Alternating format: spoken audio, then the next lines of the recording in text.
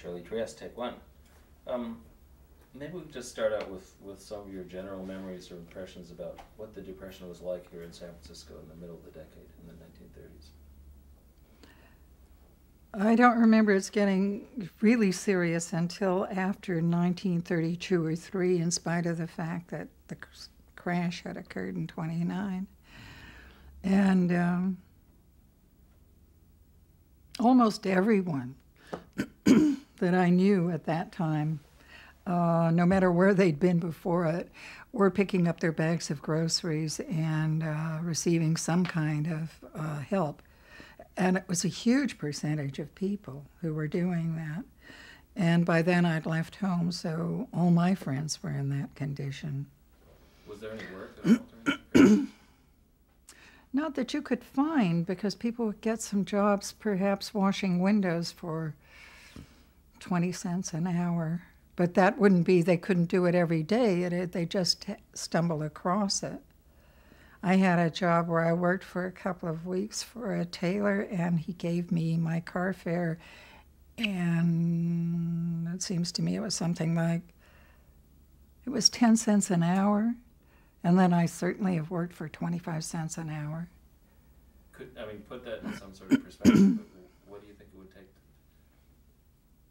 It sounds like nothing now. Could you barely live on it? Could you survive? Or what would it take to live on then? Well, those things didn't hold you up for very long.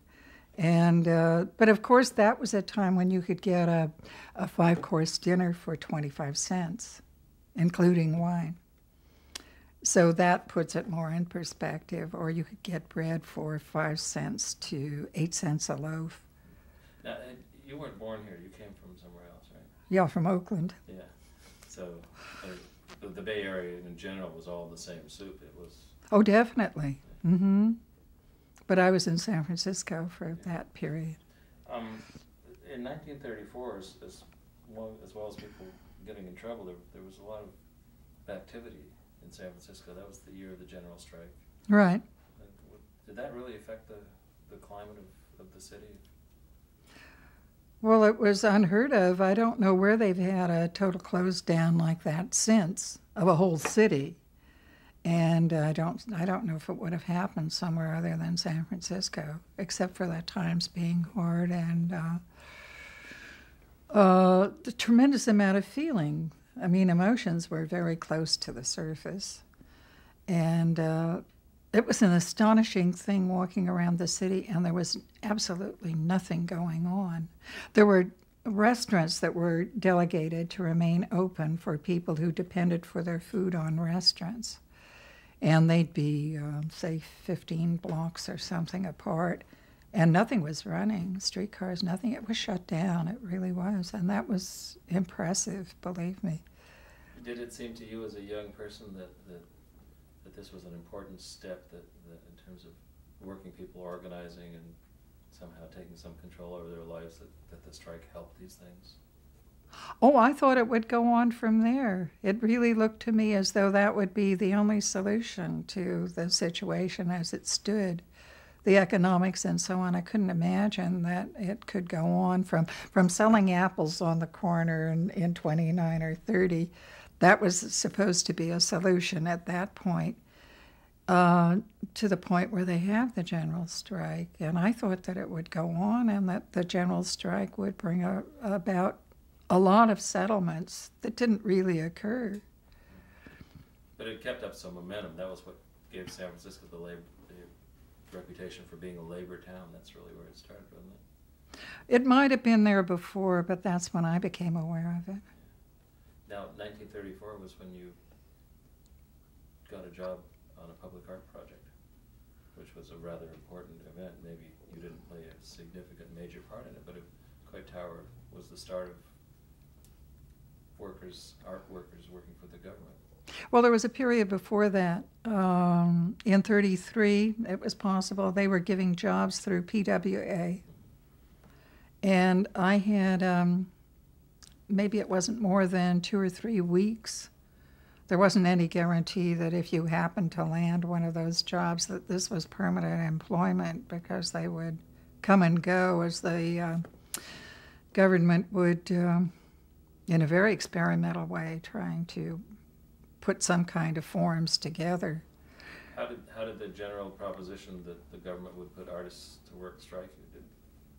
Well, of course, I thought it was a grand Did idea. you say, that's one of these cases where I say, of course, I thought artists getting government jobs was a grand idea, because it doesn't mean anything to the people who are listening to this. Getting jobs was a grand idea for artists. I suppose there are drawbacks to having artists. I mean, people are struggling around about it now. If you get endowments, should you paint what they want you to? Well, you have that sort of a hang-up when you begin having... Well, but going back to 1934 in Court Tower, the issue of what artists would paint when they were working for the government was alive then, wasn't it? It was in there, and there was a lot of effort to do something different, too. A lot of people would deliberately do what they wanted to do and see if it would fly or not. Sort of push the limits. Mm-hmm. Sure. Yeah. How did you feel in terms of your own life starting to work as an assistant on Coit Tower? Did that seem important to you? Did it feel like you were part of something that was really important? Oh, it was an absolutely wonderful job working there, and very unusual in the sense that you don't usually have artists working together. They tend to be a little more isolate, and it was a very short job, actually. It was only because a lot of work had been done previously in studios, and I didn't do any work on that. So it was a matter of a couple of months or more, and then it was incredibly painted. Did it strike you that there was something special about artists actually contributing to society or painting for an everyday public as opposed to for museums and galleries? Was that an issue for you? Well, we'd had Diego Rivera here before this started, the public works, and he had done a great deal of the work in Mexico. He'd already done a number of murals there. And that sort of established in more ways, I think I realize now than I did then, the way it was going and attitudes toward it, and that it was kind of the people, by the people, for the people program instead of just doing it to keep people off the streets. Now, one of the criticisms that was leveled against the artists and the theater workers that when people tried to do relevant art, they were the usual way to discredit it was to say that it was a communist movement and that communists were doing it and that it was somehow un-American. Did that happen on Coit Tower, or did that? Oh, it happened. It happened. What's the response to that?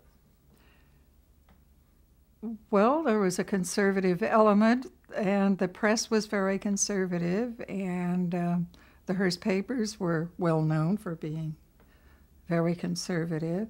So but there was a lot of union backup and this high feeling that I've mentioned, so that you could have some pretty good conflicts and arguments going on then in regard to how far you could get with your radicalism. Well, I mean, I guess what I'm asking were those legitimate attacks, or was that just a way to try and discredit what you were doing, or what artists were doing? Well, I think that depends upon the point of view that the people who didn't like it were maintaining.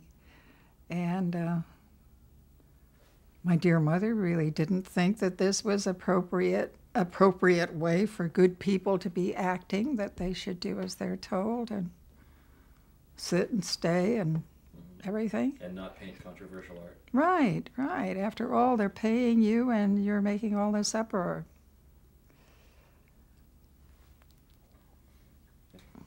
Because it's a theme that runs through the decade. Whenever anyone didn't like it, it was communist. Now, let's move on a little later in the decade.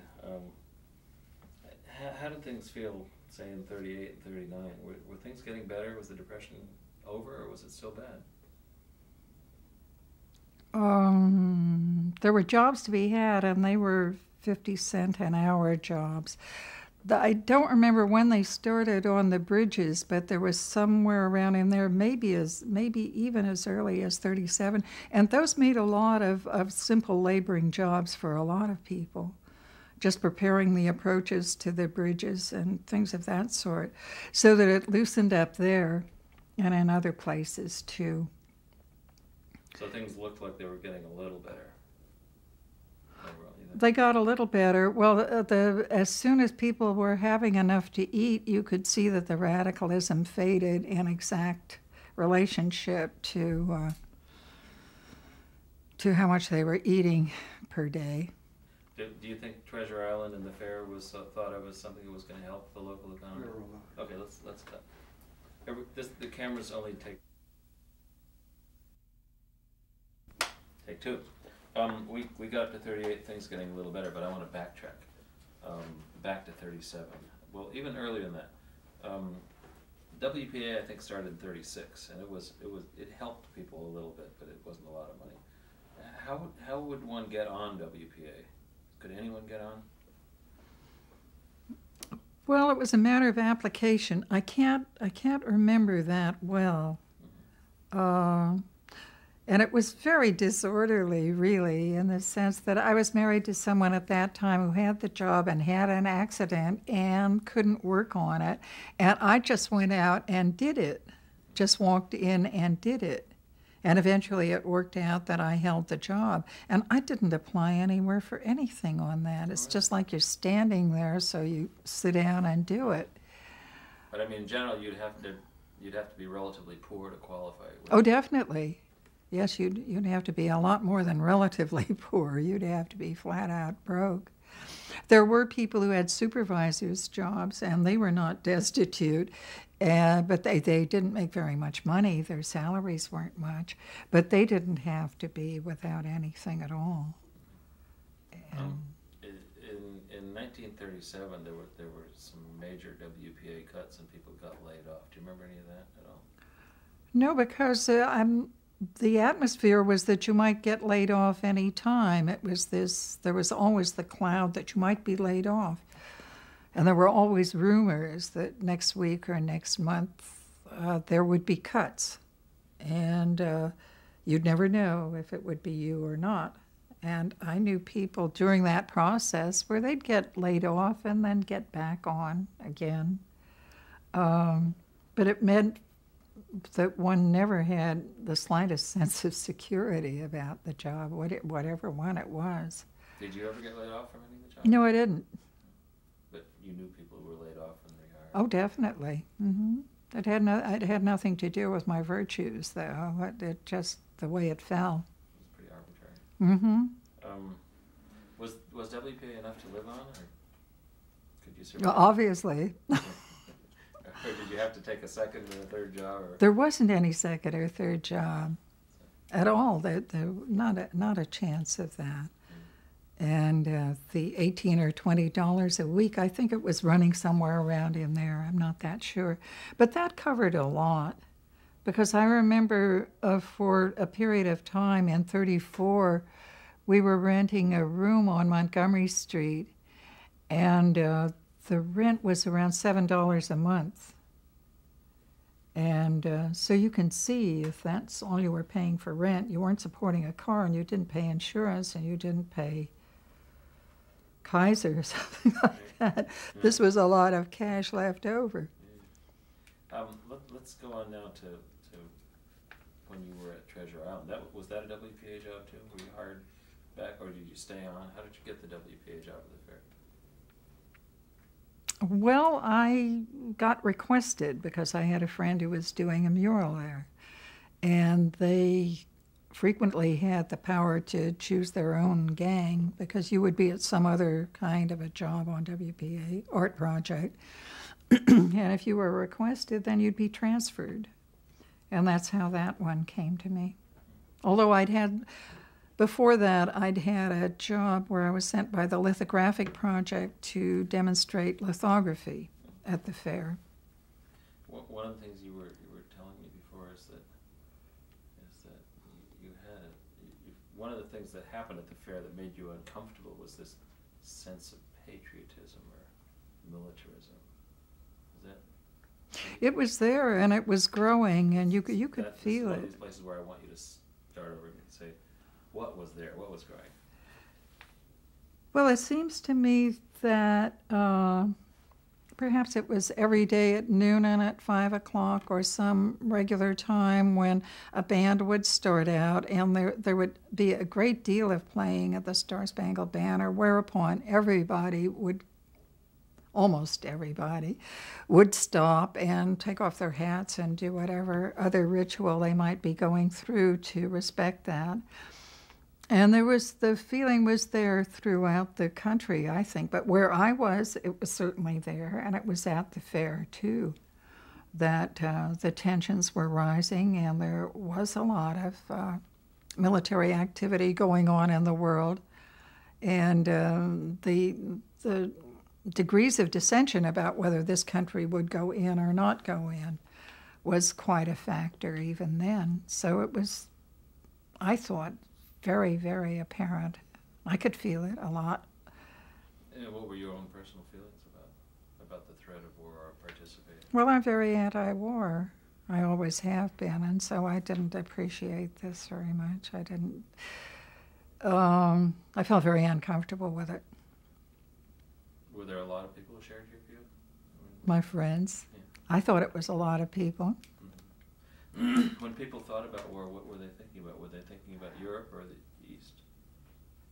Where did they feel this? They were thinking about Europe. They were thinking about Hitler primarily, and then we had the war in Spain also, and there wasn't much of a dip from that military activity, which was kind of a little showcase job in a way, to move right over into the further military activity. So this was a dominant thing. It rose in when did Hitler start talking up so that we heard him here? I can remember the first time I heard him on the radio, and it scared me a lot, the sound of his voice. So this was a steady thread running through there, and it was just increasing steadily. Was there a sense that we could stay out of the war? Did people think that was possible? Yes. Definitely. Don't say yes, say people thought. People. The people really thought that it was possible not to go, and there were strong movements so that it would get a lot of attention in the newspapers and so on. It wasn't just tiny little sections of people who felt that way. There was a dominant feeling that against going into the war. And it was a constantly rising.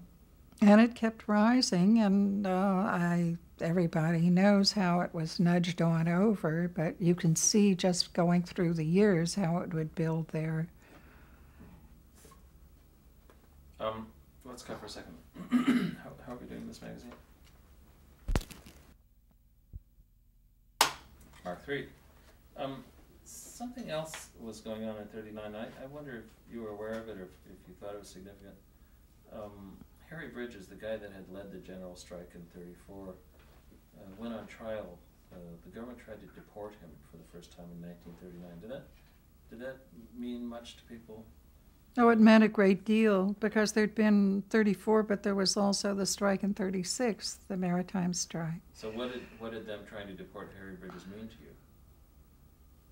What did it represent? It represented an expected attitude toward him, but it seemed because he had done a great deal for the city and for a lot of union members, so that to begin picking on him in that way was really, it was like a persecution, and certainly didn't seem justified to me. Did it, some people, I wonder if you agree with this, some people have said that they saw it not just an attack on him, but as an attack on the labor movement in general. Did you see that way? Oh, I think so. I don't think that attacks on the labor movement ever stop, as a matter of fact, except that at that time, things like that would have a lot more oomph to them. So was it an issue that really concerned people in San Francisco?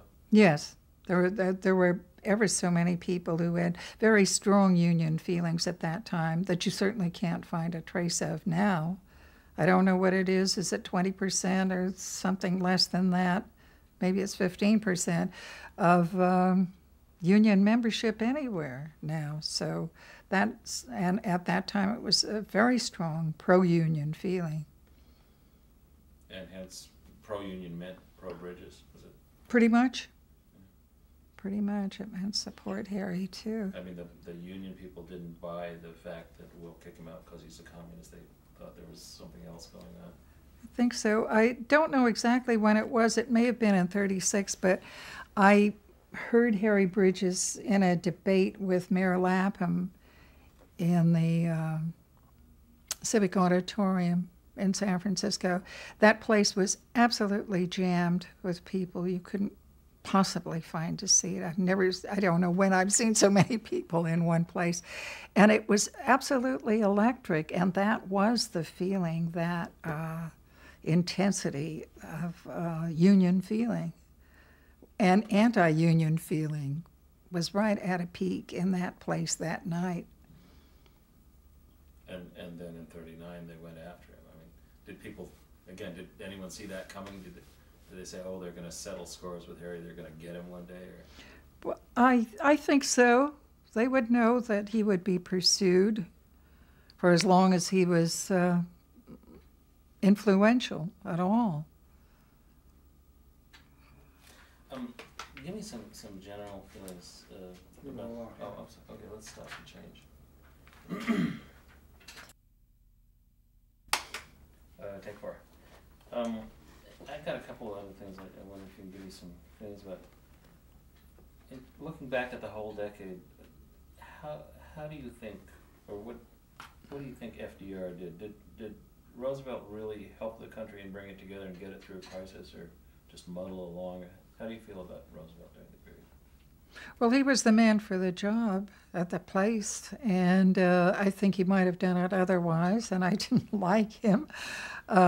But I believe it took someone with enough gall to bring off some of his moves to make any kind of sense out of the condition that the country was in at that time, because they were, when you have trouble on the streets, you really have problems.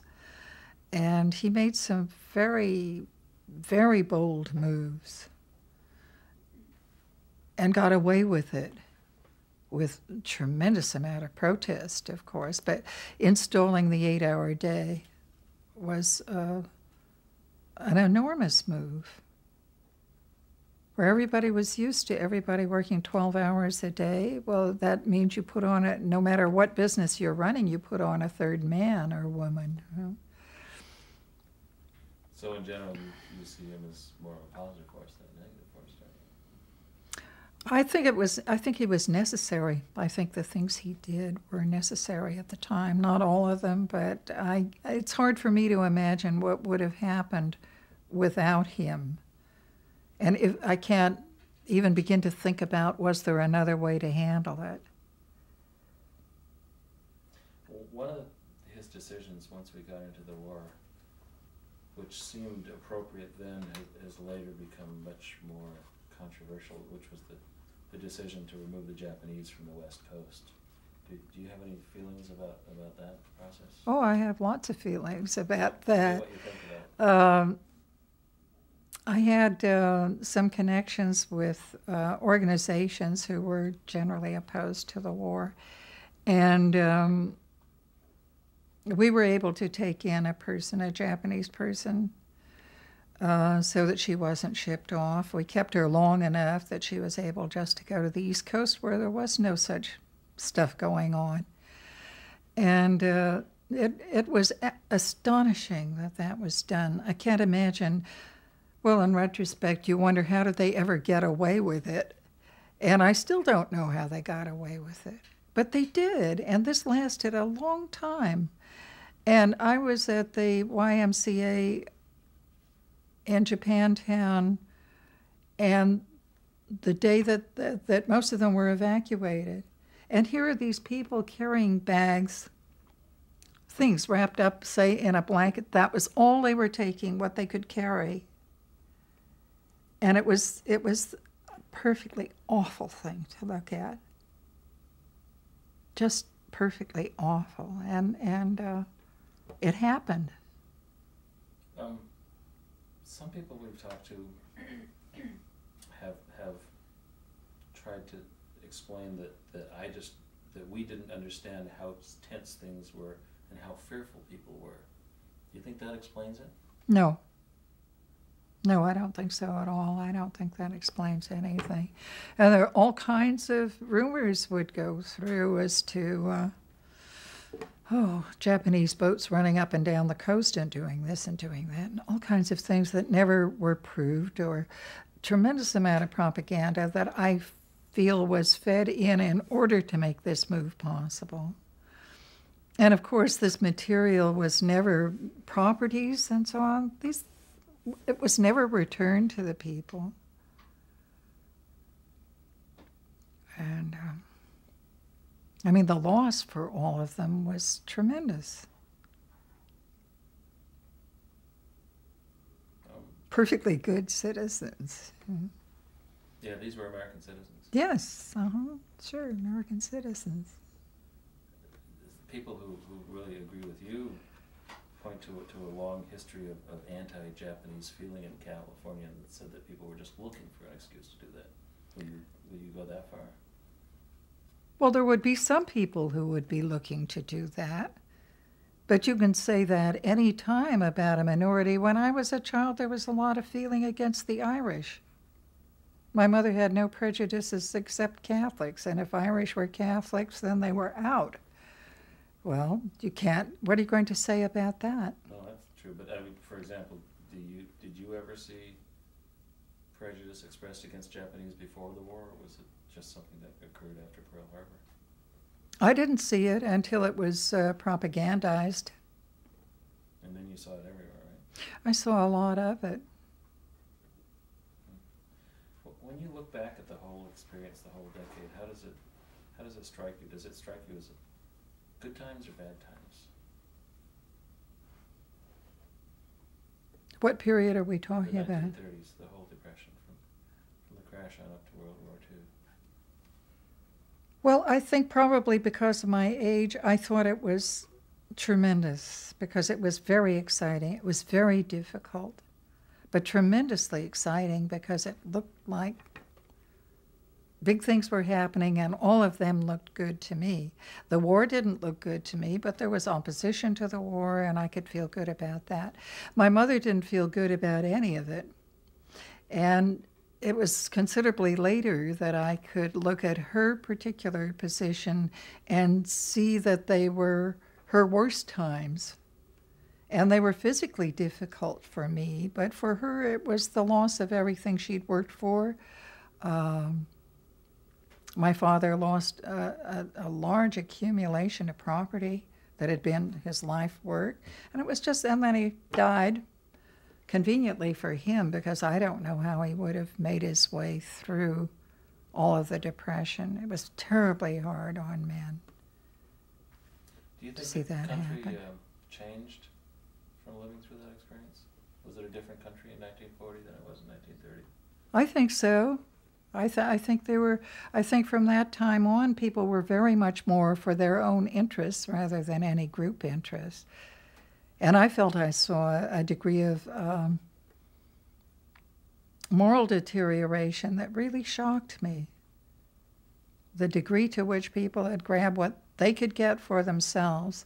And it wasn't true when people were hungry, but it was true after all the war money and all of that came in, because people were quite kind to one another when they were all hungry.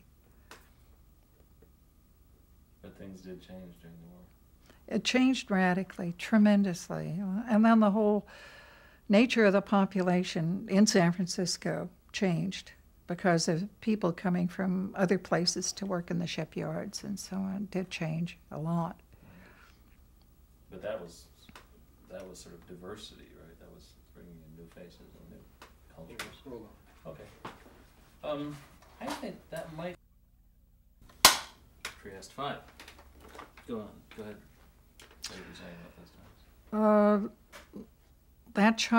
A child was born, my first child was born in 1942, and economics were such that they were extremely tight then, and to find $50 for a child to be born was, you really looked around and go and ask relatives if they had a couple of 20s sitting around somewhere.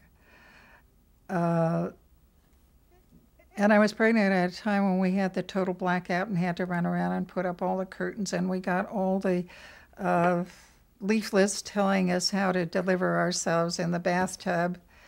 And that does sharpen up your vision of life. Nobody went out and ran around, and there were people to see to it that you didn't do that. Wardens running up and down the streets. You were telling me that you were trying to find work during the war, but you didn't want to take a war job.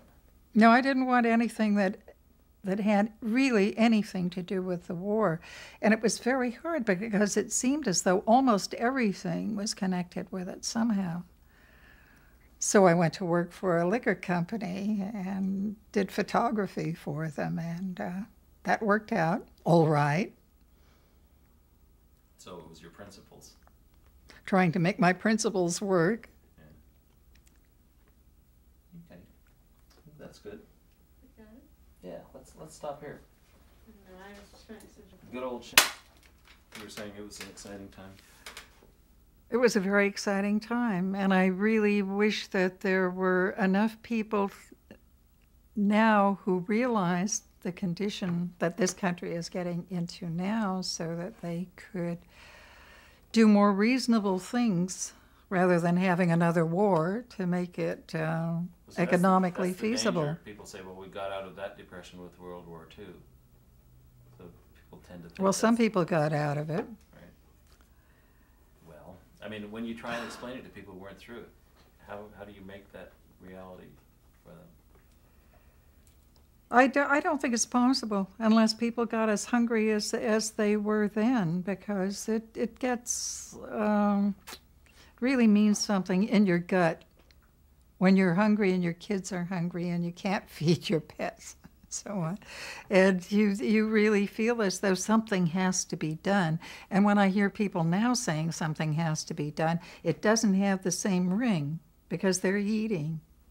And I think that's probably where it's at, because then there was an awful lot of hunger and very short meals. 10-cent can of tuna for 2